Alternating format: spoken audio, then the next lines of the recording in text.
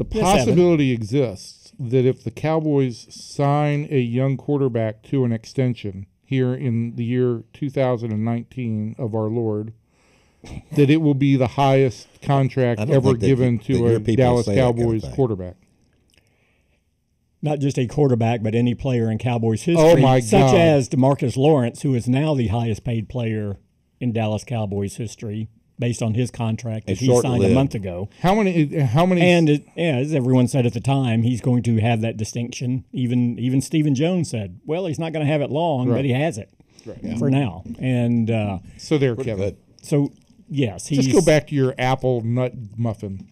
Dak Prescott again. There's the big argument of what is he worth, and why would you negotiate against yourself? Well, the market realities are. I think we said on this podcast maybe 5 weeks ago that the absolute floor for Dak Prescott in a new contract was 25-28. Right. And it was only going to go up the longer you took. And that was the absolute floor. That's not saying it was going to get it done. I believe on this podcast last week or the week before, you mentioned Russell Wilson's deal. Yeah. And how that factors in on this. Now, again. Because Russell's getting 35, right? Yeah. So here, we didn't get into that. But he has won a Super Bowl. Right. And he's taken a team to a Super Bowl another time and lost. He's had more success Got screwed by than his head Dak coach. Prescott has. But. So wait, before you get into this. Sure. Your belief is that Dak's deal will be better than Russell Wilson's deal? No. Okay. No. Okay. No, because I think that the market realities are he has had more success.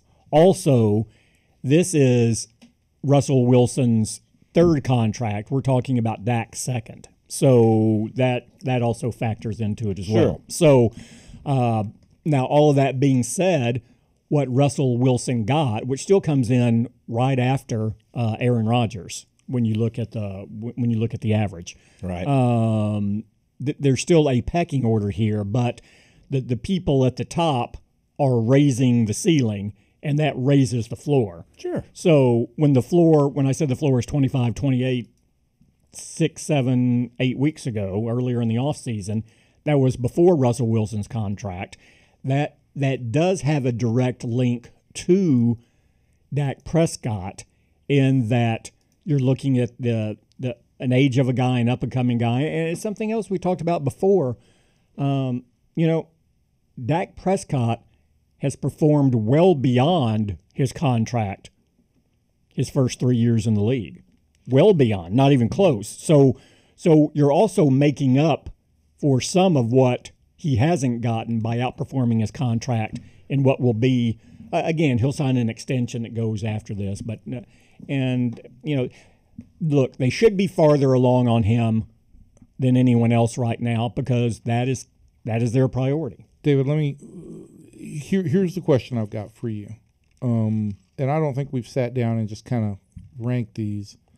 But at this stage, where do you guys, 32 quarterbacks, 32 franchises in the NFL, we've had the draft, and, you can take whatever you want and rank guys. In what percentile would you put Dak as a starting quarterback?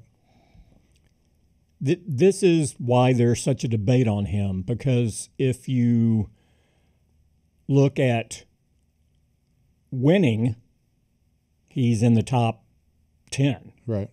If you look at not percent, top 10 players, top 10 quarterbacks. If you look at actual number of wins and winning percentage over the last 3 years, right, you would put him 1 or 2. Well, but I don't. I think even with that, you'd factor in some of the inaccuracies with the throws and stuff. And I mean, you would rank him in the top 10. That's what fans do. Yeah. But here's the thing on my issue. Where would you rank him? I mean, overall, is he in the top? Is he a top 10 quarterback? Yeah, I think he's in the top 10 quarterbacks of the league. Yeah, at the bottom of that 10. But yeah, he's a top 10 quarterback. And would you have put him in that top 10 heading into last year? No, he upped his game some last year. He certainly did after Amari Cooper. When you look at his passer rating, he went from much different. Before it was like an 80, 83, and after it's like 103. 103. Right. So he went up, but that you could probably say that about a lot of quarterbacks. You put better players around them, they're going to look better. Sure. I want to bring up something when we talk about contracts. Now, that's something real quick. When you're talking about that talent level, Now you get at another level, which is why some fans go, why would you pay him this $30 million plus a year? And it is going to be, I would expect him to average around 31, 32 probably because of his age, because of what he's done to this point, because of keeping the nucleus together. You have a problem with that? It's what the market is. But I will say this, it's going to drive some fans crazy because what you just brought up about Amari Cooper, they're going to go, you know what?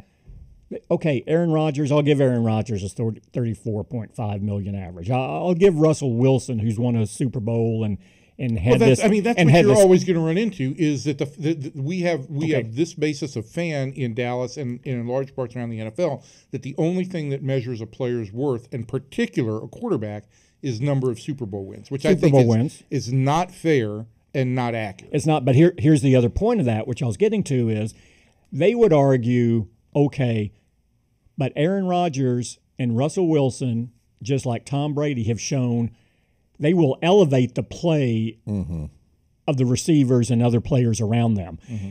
Does Dak Prescott elevate the play of those around him, or does he need those around him to come up to the level of those other guys? And then you're going to go, well, that's not worth as much money if you're not elevating the play of those around you. Well, I'd take Tom Brady out of any conversation. But that's a legitimate question, though, because it is a legitimate question. Because Tom Brady, and I think that strikes to the core of this. But can you compare Dak to Tom Brady and Aaron Rodgers? No, because but here's the point. And how good has Russell Wilson been without having? He's pretty good. Quite as balanced at all. And good enough to get beat by Dak Prescott in the first round of the playoffs this past year. That's now true. He takes teams that shouldn't be to the playoffs or on the cusp, but then how much farther does he get them? So now you have all of, again, it's always a shifting argument. But the point is you're not paying him as much as those guys. Yeah. I mean, I think that's the deal. The deal here is that there's a clear look. Aaron Rodgers, to me, is an all-time quarterback. He's one of the best spinners of a football. That was my point. In the history of the game. Brady's maybe the best quarterback to ever play the game. Yes, maybe the best quarterback. And Aaron Rodgers is a Hall of Fame quarterback. Yeah, oh, absolutely. And so Russell Wilson maybe. I really, when we were in Seattle last year, and you're watching that game, and of course, because that is always the easy comparison, Dak and Russell Wilson. Yeah. Similar kind of quarterbacks, just from the standpoint of that they will both get out and run a little bit. But Russell runs much more than Dak does, I feel like. He uses that weapon more. I don't know. No, I don't think so. Not now. He did earlier. He did earlier. Not as much now. But then he drops a dime on a receiver going down the sideline, and it's like, oh my gosh, Dak's not doing that. So timeout. Kevin said dropped a dime. Yeah. Am I offending you? You're very hip now. I am very hip. I'm much more hip than you. I'll say that. So anyway, the point is that yes, those three to me are right at the top of the league. But I want to make a point here about Kirk Cousins. All right? Why are we going to Kirk Cousins? Because we're talking about money. Because this is the issue with fans. Sure. The issue with fans is you can't give him that much money. And everybody's so offended by the money. Yeah. They are so offended by it. And like you said, this is just the market. Kirk Cousins, who's never won anything, got a 3-year, $84 million guaranteed contract for the Minnesota Vikings. That's $28 million a year for Kirk Cousins. Okay? What's Jimmy Garoppolo done? Yeah, look at what his look at his deal. You look across the board, and that's what people don't understand also is that, as you just said about the DeMarcus Lawrence contract, is DeMarcus Lawrence the greatest Cowboy ever?